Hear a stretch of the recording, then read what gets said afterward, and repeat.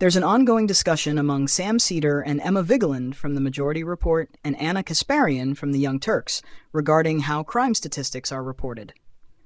They're exploring the differences between local and national crime data, and it seems they have differing opinions on the matter.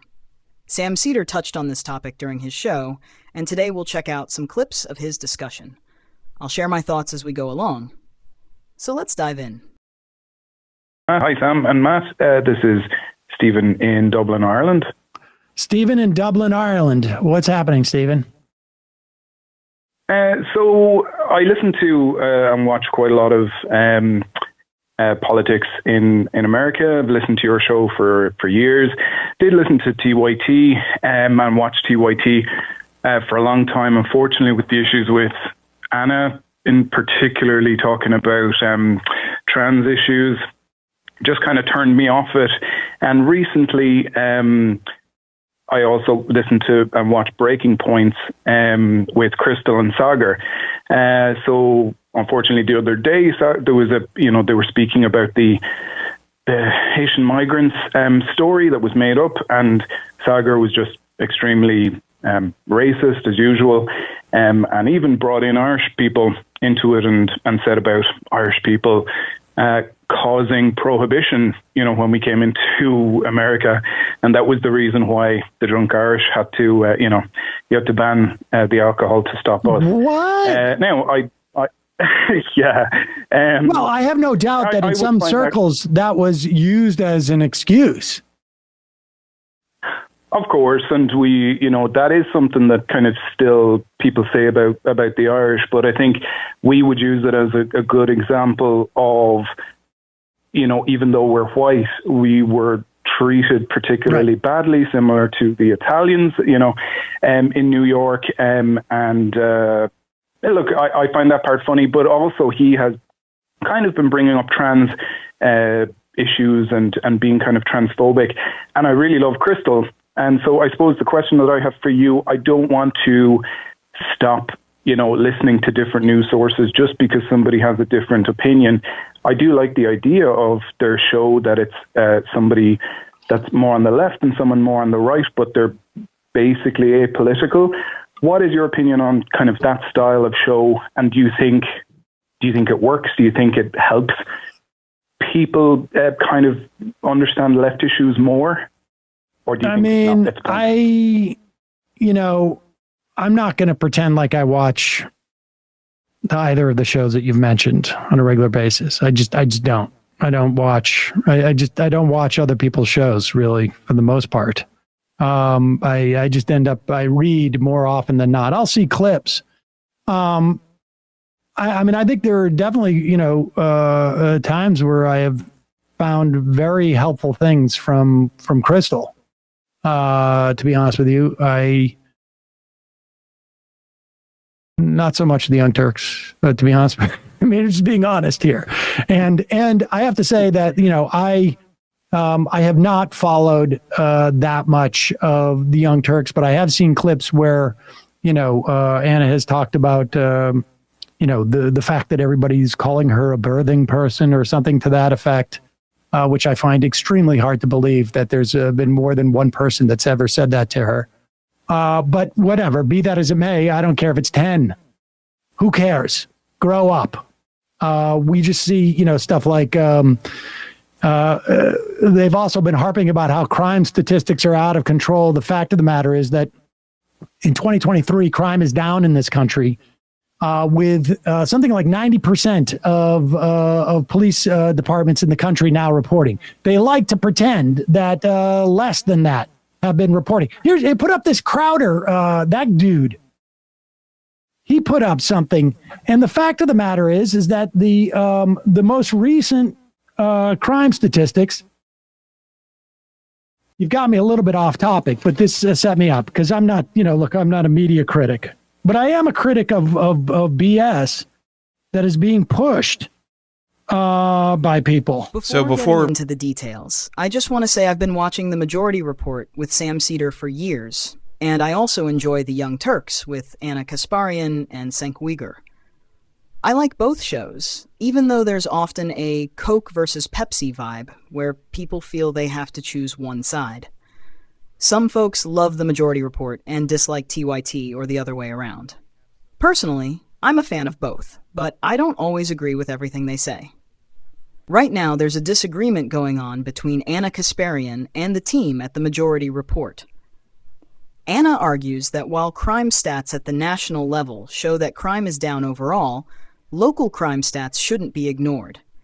She feels that some people on the left, including Sam Seder and Emma Vigeland, are downplaying local crime by only focusing on national numbers. Anna believes this approach is misleading and hints at a broader anti-police attitude. On the flip side, Sam seems to think that the national crime stats are the most important. It's not entirely clear what specific agenda Anna is talking about, and the exact points of disagreement between her and Sam aren't fully explained here. Overall, it seems like Sam is saying local crime stats might not matter as much in the bigger picture, while Anna is pushing for their importance. Put up that murder dropped in this country from 2022 to 2023. Violent crime was down about 3%, although it was up for hate crimes for LGBTQ people. And here it is. Overall, and this is coming from NBC News, overall, the FBI's National Incident-Based Reporting System collected information. Because here, put up that tweet. Do we have that tweet from Crowder's producer? I'm not sure which. I had it in the Slack. Okay, I'll look. From Gerald or whatever that guy's name is. Okay. I mean, I'm only bringing this up, and like I say, I'm not a media critic. I don't know. I haven't watched enough of Sagar and Crystal's show to know. I've seen clips that I've found very helpful from Crystal. And the clips, frankly, I've seen from TYT, I'm not going to pretend like I watch that show on a regular basis either. But I do know that the complaints about crime over there, I mean, it's like local news. They'll take one, crime and then hype it and make some type of data around it. But here, this is what Gerald wrote. This is Crowder's producer, which granted did not participate. What is he responding to? I think is somebody said where are the statistics that say that crime isn't down? Because he had made that claim. This map. 6,000 agencies submitted no 2022 data, 32% of all police agencies. He's complaining because he's saying that the 2022 statistics are wrong because only 70 or 68% of the police departments submitted information. Well, now, and of course he has to point to 2022 because he doesn't want you to see that in 2023, we now have 94.3% of the country reporting in. Agencies that cover 94.3% of the country. 700 additional agencies in 2023 compared to 2022 on that National Incident-Based Reporting System. And the fact of the matter is that crime is down. In fact, the only crime that is up, speaking about misinformation, the only crime that is up is shoplifting. Recorded events of shoplifting were up from about 1 million in 2022 to 1.15 in 2023. The interesting thing about that rise, it now brings us to 2019 levels. In other words, all the time that we heard that shoplifting was going crazy, the smash and grabs and this and that, shoplifting was actually down in 2021, in 2022, and in 2020 because of COVID. And it's up now to where it was pre-COVID. Well, because the shoplifters are just hearing about the George Floyd effect, where it's worn out on other types of crime. They were future predicting the George Floyd effect. But so I guess, Steve, I gave you a really unsatisfying answer. I don't know whether you should continue to watch that show. If there's value in watching it despite Sagar's transphobia. But I can tell you that the transphobia that, and if you tell me he spouses it, I believe you. It's not hard for me to imagine. but that I've seen come from places like TYT or, Crowder or whomever it is. And the crime hysteria, it's sort of fascinating that crime is actually down, except for the hate crimes against folks in the trans community because of this type of rhetoric. This is a topic Sam Seder has discussed on his show for a while. He points out that while there was a spike in crime during COVID, overall crime rates in the U.S. have been lower for many years, especially compared to the early 90s. I'm not exactly sure what Anna Kasparian from the Young Turks is suggesting about the left having an agenda regarding crime stats. Sam mentioned that local news often focuses on sensational stories that can scare people, like the idea that a certain group is out to get you. Sam emphasizes that, nationwide, crime is down. While it's possible for local crime rates to be up, right-wing politicians often use fear-based rhetoric, especially during elections. We're seeing this in the current presidential campaign with figures like Donald Trump and J.D. Vance, who paint a picture of the U.S. as a crime-ridden wasteland.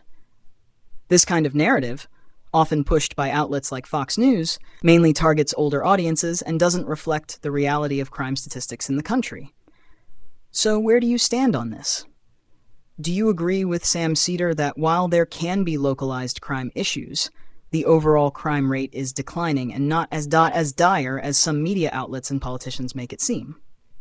Or do you side with Anna Kasparian and the Young Turks, believing that the crime situation is worse than reported and that there's some misrepresentation happening with the statistics? Feel free to share your thoughts in the comments. I enjoy reading your feedback, and it really helps my channel grow. Your likes, comments, and subscriptions make a big difference, so if you haven't subscribed yet, please consider doing so. I'll see you in the next video.